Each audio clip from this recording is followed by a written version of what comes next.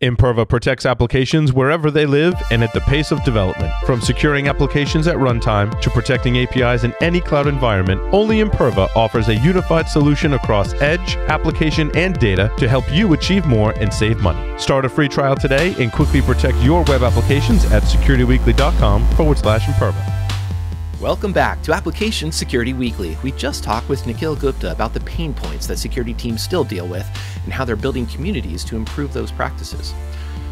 I'm your host, Mike Shima. I'm here with John Kinsella, and it's just about time for the news. First, some announcements, of course. Do you have a specific guest or topic that you want us to cover on one of the shows? Submit your suggestions by visiting securityweekly.com/guests and completing the form. We review those suggestions monthly and we'll reach out to you once reviewed. Plus, you can join us June 29th for a webcast with Tyler Robinson and Bull Bullock to learn how to pivot into the world of crypto security. Visit securityweekly.com/webcast to register with only your name and email. And plus, don't forget to check out our library of on-demand webcasts and technical trainings that we've already done over here at securityweekly.com/on-demand. Mr. Kinsella, it's episode 199. We need to be as informational as possible for our response codes. And it's a Friday, and it's a busy news Friday. In fact, this is a good thing. I've got a big DBIR report that I think will maybe save for the end, because there's a lot of interesting vulns that lead to things like incidents and breaches that we should probably talk about first. You've got a couple that highlighted for you. Which one was your favorite one to kick us off with this week? Ooh, I get to pick. Let's see. Where do I want to go first? I really like this DNS backdoor. So not quite a vulnerability, but sort of is. Saitama backdoor Malwarebytes did a little bit of digging on it, and so to give a little bit of background on this, most of these malwares, they want to go talk to mom and dad, right, and get their instructions, commonly referred to as a C2 server, command and control. But the tricky part becomes, how do you go and talk to your C2 without the rest of the world noticing, right? It's I'm sure some of our listeners have like these big blue teams which are sitting around like watching all their network monitoring systems. Like, okay, do we see is there like new files in the system, or do we see like someone talking in a strange port in a network? So what these guys decided to do was tunnel their requests bidirectional over DNS, right? DNS seems fairly innocent, and we're just going to let that happen. So yeah, that's what they're doing, and this goes through sort of talking through what they're doing in detail. But in a nutshell, what they've done is they've figured out that, okay, do we want to go through a quick tutorial of DNS for people? No, it's like an interview question. But in a really tight nutshell, there's one DNS server out there. Well, basically, there's root servers for say .com, and then you have like let's say securityweekly.com, and when you go looking for that, then there's 2 or 3 servers out there that are the authoritative servers for that domain. So these are how the DNS request gets routed through if you go looking for www.securityweekly.com to sign up for our show notes and our, all our everything we're doing, which is great out there. But what they decided to do here in this case is that front part of that. So we talked about .com, Security Weekly, and then the www. So what they're doing instead of that www is they're putting a value in there which has meaning.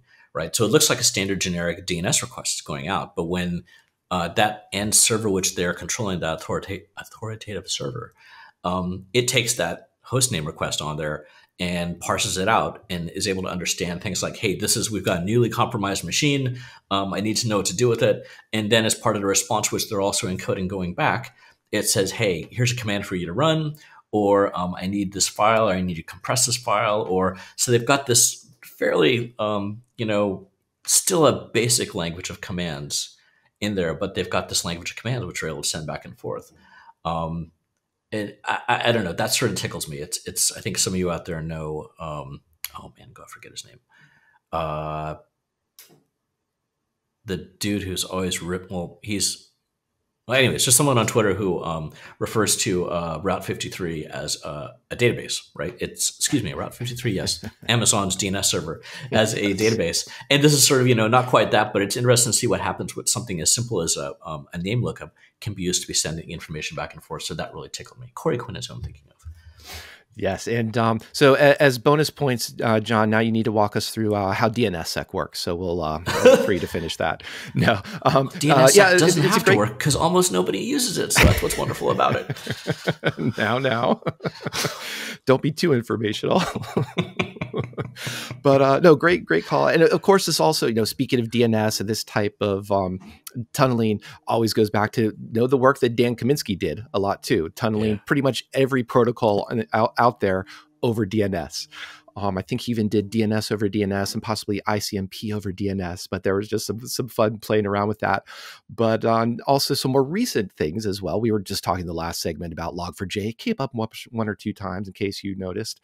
But one of the big aspects of Log4j was seeing the DNS exfiltration vector. So it's another, I think, to tie that concept into the article you brought up here too, hopefully those blue teams have a way to monitor DNS queries, especially outbound requests, whether they're part of a C2 like this, or though there go some of your base 64 encoded or base 32 encoded environment variables that Log4j was picking on. So I think some good broad lessons here to learn as well to generalize this, which I always love from these articles. Yeah, and actually we can go a little further on this one. There's a pattern I've been seeing over the last, I might have talked about before, I don't remember, last few months, but definitely going back a little further. It's particular with Go, but I'm actually seeing it in other applications now, which aren't Go based, in that they don't use the system DNS resolver. Mm-hmm.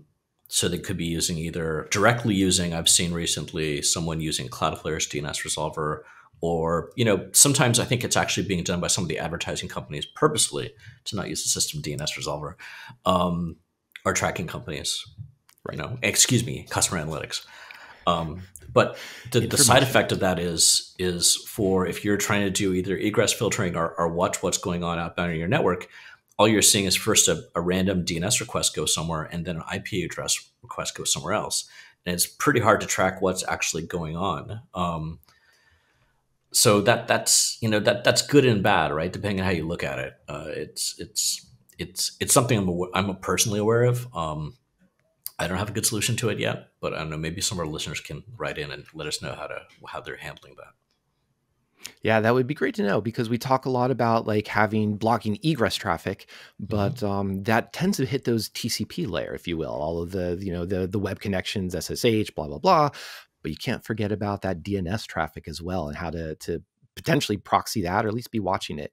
You mentioned too, I'm going to segue now, because you mentioned Go, some other tooling that might use their own internal DNS resolution mechanisms rather than the system resolution. And that type of, I'll call it disparity, or maybe surprise or mismatch between how is something being resolved, how is something being parsed, is where I'm going with here, is always interesting, because that can lead into some security problems.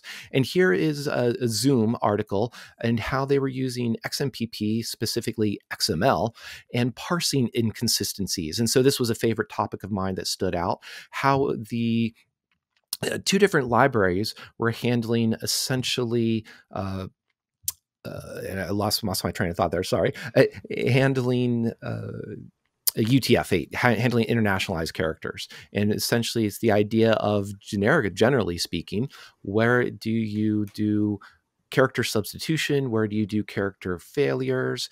And this was just some really neat work out of Project Zero, just demonstrating some fun ways and some surprising ways that XML can be misused, abused, and to get into some good flaws that they discovered in Zoom. Plus, I guess one more thing I loved is they called it stanza smuggling. So we've got a new fun phrase that's going to show up in some OWASP presentations, I'm sure. So let's see, March 24th, 3 days ago.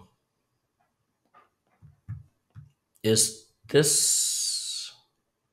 Yeah, it is. So this is XMPP was being used. Yeah, it's a chat protocol. Yep. Yeah. I saw the patch for it come out. I hadn't looked too much into the other side, but yeah, interesting. It's fun to see. Okay, that's the pause of John trying to leave the snark out. It's fun to see how something, again, a lot of these vulnerabilities, and I'm not sure it's how Mike and I filter these. I don't think it is, but we tend to find a lot of vulnerabilities which are really interesting. That's something fairly basic, or what you would think of as basic, right? Chat or DNS, and how malicious people are starting to use those in unexpected manners, right? So it's sort of that core of the application security world.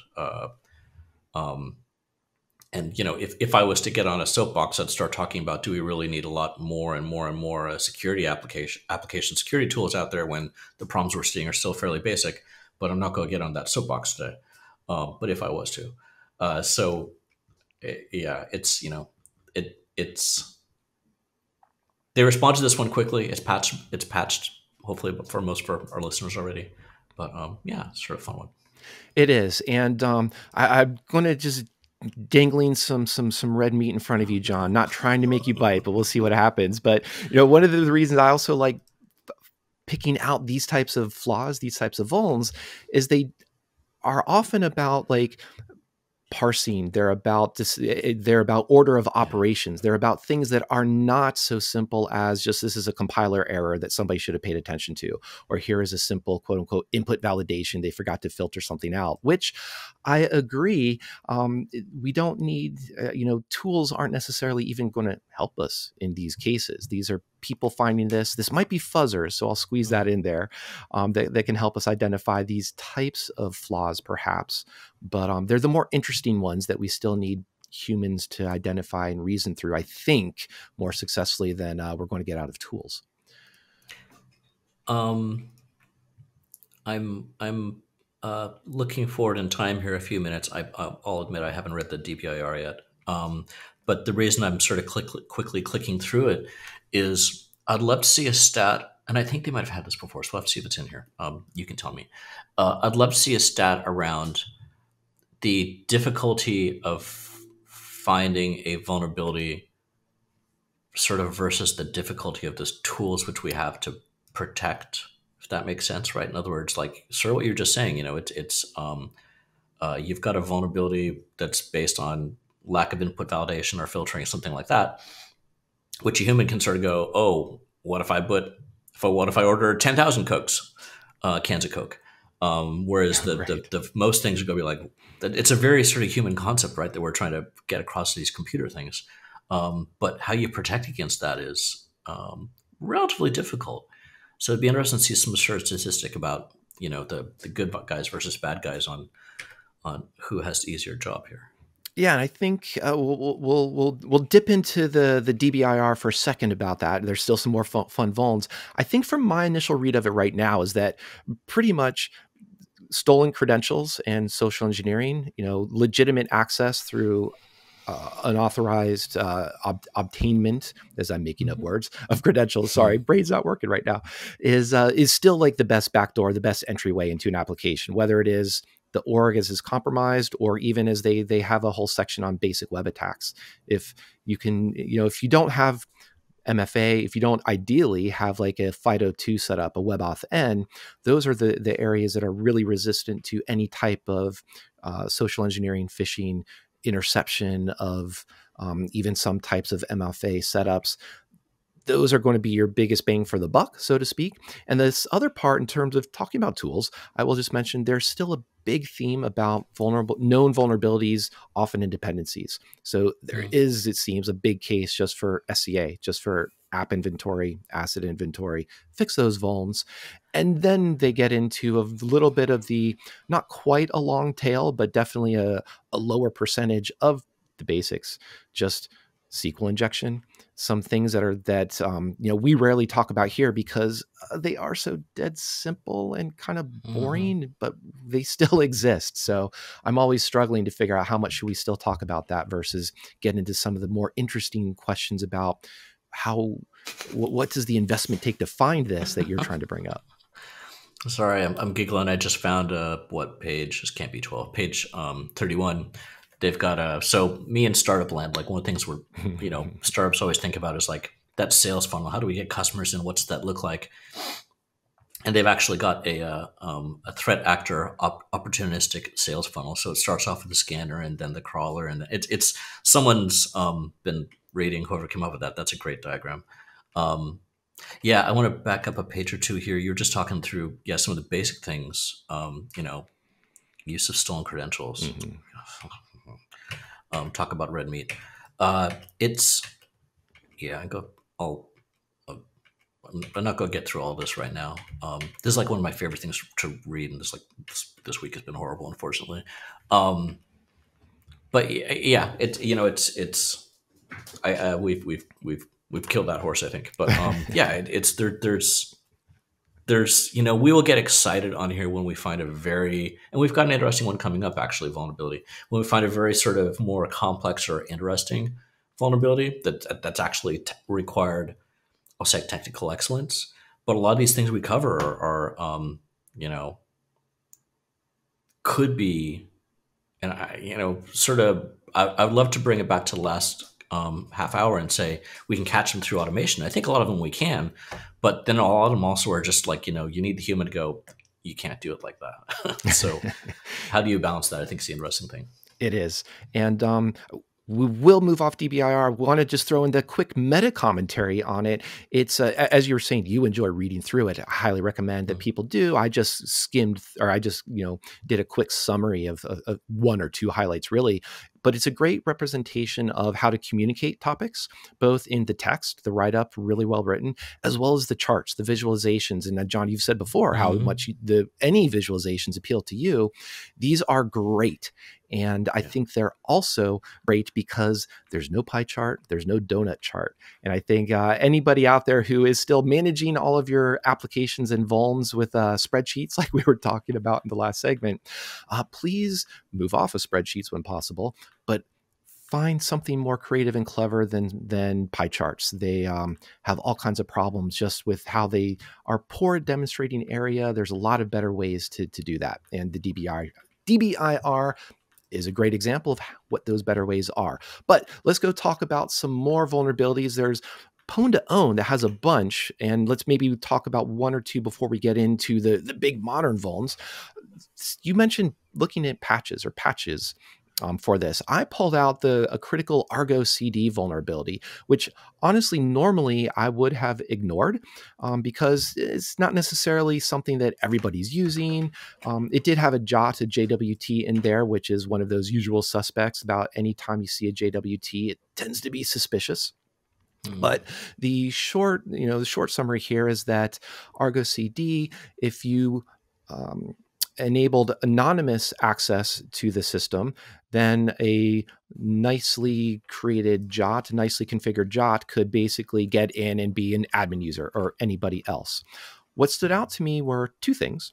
One is that at least for once, this was not enabled by default, or that was not insecure by default. So that's just kind of that idea that it's nice to have defaults that are secure as long as those defaults are still useful to the engineers. And every engineer and every developer out there can't just say, oh, well, this is the default you gave me, but now I have to go through my checklist to undo all of these default things.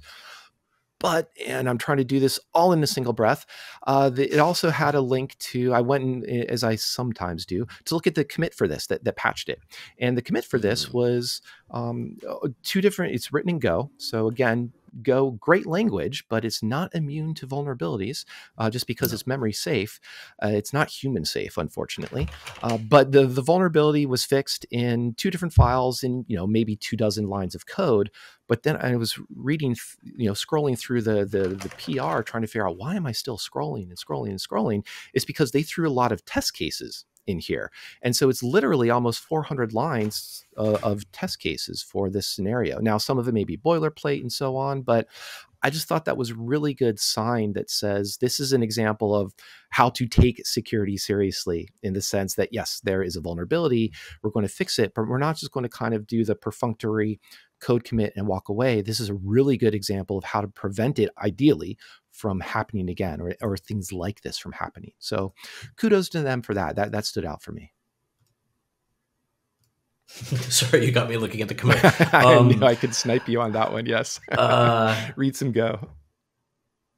I don't know. I'm not here to comment on that.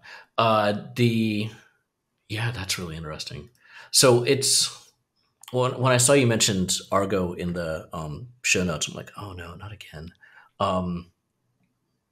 I was helping them get through their security stuff with CNCF. I know they're going through a review. The guy who put this PR in is quite good.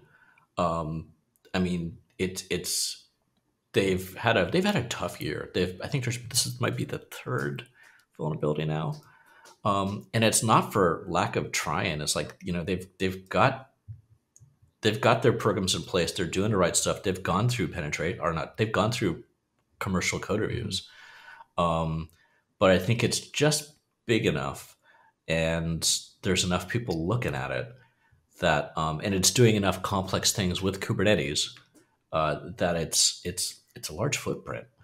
I mean, yeah, you look at like a test like this that, I would, if someone sent me a PR like that on my code base, I would have the same reaction you. Like, what are you doing? And then I'd see the test and be like, oh my God, you're insane. It's super well done.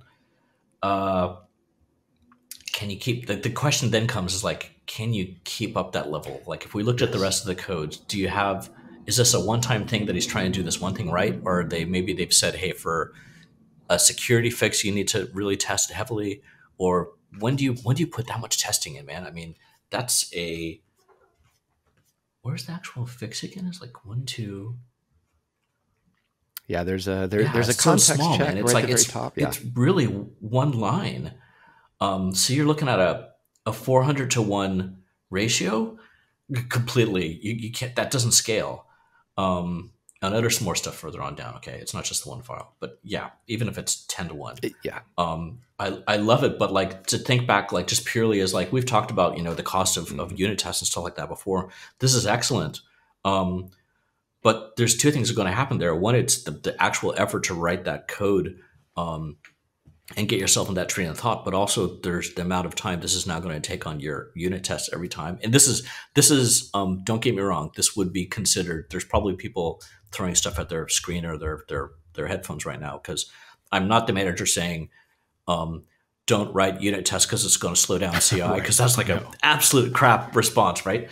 I get that. But at the same time, yeah, if you're, there is a balance there of like, if I'm going to run the test locally before I push a PR, or if I push a PR and then those tests are going to get run, how long do I expect my devs to wait each time just because tests are running? And we have talked about that before, but just interesting things to think about around that particular thing. And but yeah, it falls into that category. I was glad that's what you're glomming onto, because we talked 2 weeks ago about the Open Source Security Foundation, their investments into, their very specific monetary investments, both on code security, code reviews, pen testing, et cetera, as well as hiring engineers. And we were thinking about, we were looking at what did they budget just to fix or to create, to do some refactors of 2 or 3, like a DNS tool and a few other tools. And here's an example too, just touching on, if we talk about budgets and investments, sure, we got bug bounties, we got tools, et cetera, but there's still time that needs to take to fix these. And how do we figure out how to either proactively think about the budget for this, or figure out how to spend, at what points do we, just to understand what the security implications are here. So that is how I wanted to tie it to a broader picture, as well as talk about the cost of vulnerabilities, because we've got a big bug bounty one coming up. But in the spirit of people making money off vulnerabilities, Pwn2own, perennial competition. There's a lot of stuff that came out of it this year. Some printers, I think for the second year in a row, made it onto the list of some areas to make money. And John, I see you shaking your head already. So we got to pull something out of you. Let's see if we could trip John's snarkometer in some way. The printers, I'm not thinking specifically this. I'm thinking back to, is it in this one? Yeah, no, good. I can search for word spool and that doesn't show up here. Print spoolers seem to be having a year again, particularly when it comes to Windows, which is what the head shake was. I think, so the interesting thing about this to me is, beside just the volume of things which were found, was the ease with which they were found. Like day one, people were just off to a running start. Like all the big names got shown a special form of hello, so to speak. And it kept going on through the days. So I don't know. One of my things over the last few months is certain companies that are focusing efforts on functionality versus fixing existing issues in their products, who happen to be spending heavily on talking about security. But it's sort of, I don't know. It's how do you balance that, whether that company or anyone else, right? Like, another issue here on Tesla. I think we were talking about them. Yeah, actually, it wasn't even last week. It was this week on Monday. We were talking about the Bluetooth low energy stuff with Teslas. It's a good mix of stuff here, but I'm the snark is sort of nothing particularly special. I just thought it was an interesting collection overall of what had been found through the week, or through a few days, not even a week.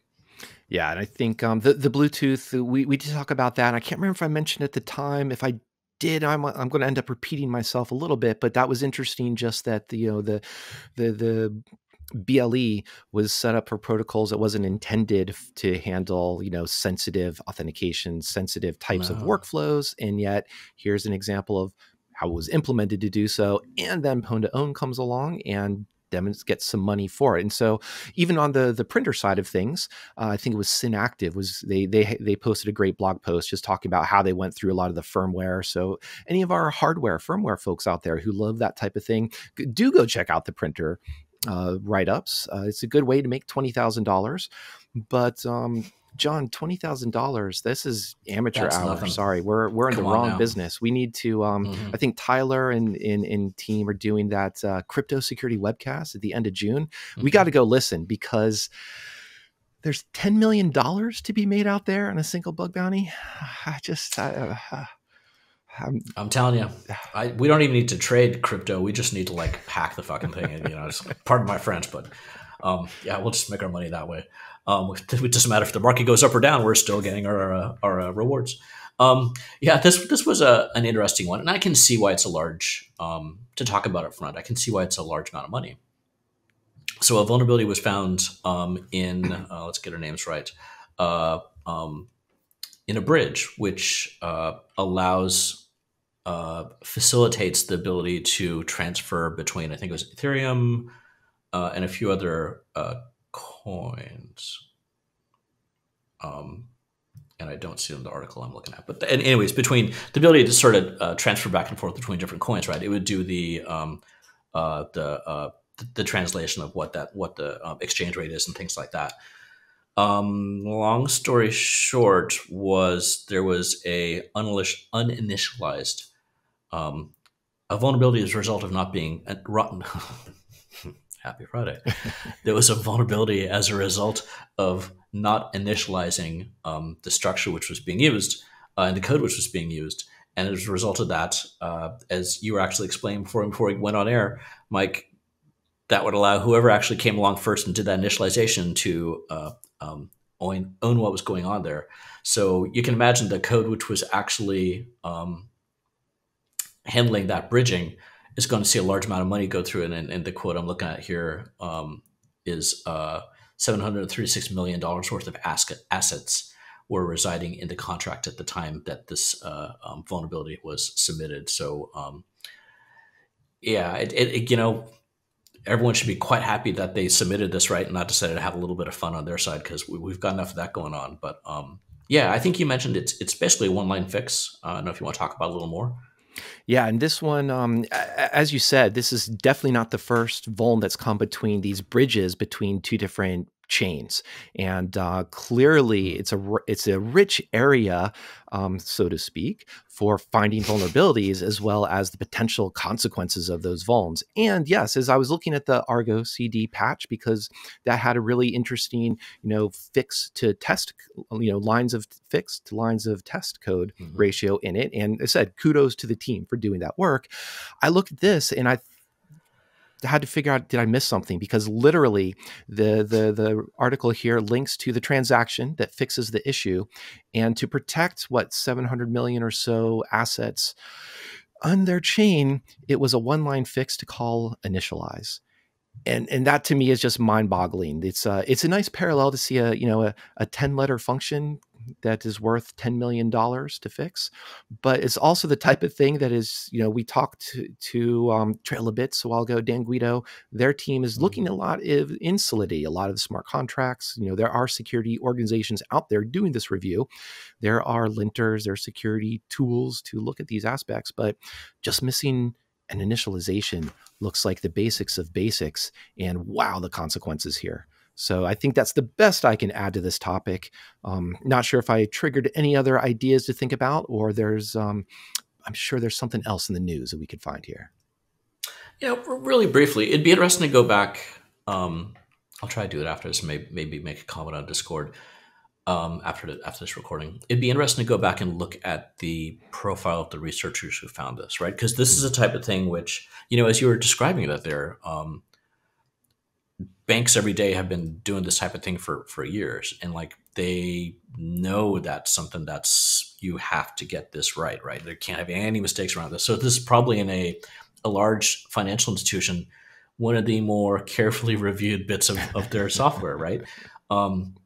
So it'd be interesting to see if the person who found this has a banking background, or they just some random security researcher, and they happen to, I don't want to say get lucky, but someone's having a good weekend right now. I'm telling you, it's even if you're a company, the bonus you go get off that 10 mil, that's got to put a smile on someone's face. Yes, and hopefully they get hard cash out of it rather than just some coins. That's all I'll add.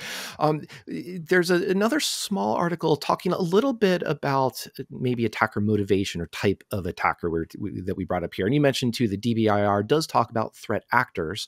It's not something that I usually honestly care about, because I care about more about the not so much the motivation, but the means and opportunity when we're looking at vulnerabilities, we're looking at flaws, because it doesn't matter if it's an APT organized crime ring or some teenagers in the United Kingdom. If your organization is compromised through a social engineering and you were missing some MFA on some important systems, that is the problem to fix. A real brief article I pulled up here, a little bit in that vein, that's similar to the red team testing that in the supply chain area that we touched on either last episode or maybe 2 episodes ago. Another researcher here was going through and basically looking for old packages that had been dusty, that the owners had abandoned, and the owners who had emails that pointed to now dead domains. So in one case, researcher came in along, found a domain that was long gone, spent $5 to register it, got the email working to set up to do a password reset, could own the package now, and then do things like change the code and exfiltrate AWS environment variables. So there was, on the one hand, some good aspects here of just sort of reinforcing what we already know. Yes, their supply chain has issues. Here's one good example of how to demonstrate that, but maybe going a little bit too far in the sense of exfiltrating or having some apparently malicious types of capabilities in it. Now, I wouldn't say that if you were using one of these packages, you probably should have just been rotating passwords anyway, rotating environment variables. So that's not necessarily a terrible thing. But in the spirit of the ethical research, coordinated type of research and demonstrating these vulns, you don't necessarily need to pull out those AWS keys just to prove once again there's problems here in the supply chain. So just highlighting that as sort of maybe that's our think piece for the week. Yeah, and what's so this article you pulled out from Sophos is giving it a perfectly unbiased view of what's there. As I saw this one go through the news during the week, there was headlines of hackers steal AWS keys through blah, blah, blah. And it's a suggestion that one way it could be used. It's not actually what people are doing there. I believe my understanding is they were gathering all environment variables. Actually, this code shows that particular. That's interesting. So maybe I'm wrong. The version of what I saw was that the vulnerability was grabbing all envs and sending them somewhere. So maybe there's different versions of this running around. But anyways, we've got our wonderful production person, Sam, telling us to hurry up so she can go to our next meeting. Let's see here. I wanted to touch really briefly. Let's see, we've got 2 stories left. Eeny, meeny, miny, mo. Let's go with pants down because that sounds fun. This was a vulnerability that's been out for 3 years. So Quanta, really quickly, is a company that they basically make what I refer to as white labeled servers, sort of generic servers. So versus, usually we'd go, or somebody might go buy a system from Dell or IBM or HP or one of the big sort of the names, right? A few of these companies cropped up about 10, 15 years ago. I believe they're all Chinese or Taiwanese that are just, build a server. We know it's in an x86 server now. We don't need to do too much craziness with it. Throw a BIOS on it. A few things. Here's your power supply and, Ethernet, and go do your crunchy. So Quanta has been selling these bad boys to usually larger data centers. But maybe one of you guys has these at home. I don't know. But the BMC on there, the baseboard management controller, which allows you to, sort of manage the server from the phrase used to be, I think, 0 on site, but like manage the server remotely. It turns out if you've got a Unix prompt or a prompt on that system, their demo shows Unix, but I imagine it happens with Windows too. Basically, if you have access to the system, you're able to write to the memory of the BMC controller. And what that ends up meaning is you're able to replace that firmware, do what you want. So you can overwrite the password which is in there and then have full control over the machine. And generally not really a great thing. So the CVSS came out as 9.8, almost a perfect 10. Sorry, we didn't get a perfect 10 this time. But I thought that was sort of interesting write-up. Basic, easy, probably not super easy, but it's got a lot of people, one more reason to go and patch their system. So there you go. There we go. No, 10 out of 10 for taking us out on that one, John. Thank you very much. Go patch your systems. I think that's something we could easily repeat every single week. But I want to say thank you to everybody listening. Thanks once again to John for joining us. And please subscribe, give us a like, check out the show notes. And speaking of crunchy, that sounds like some good grunge guitar. So maybe go listen to some Nirvana, or speaking of 10, maybe Pearl Jam 10, their first album. And with that, we'll see you next week on Application Security Weekly.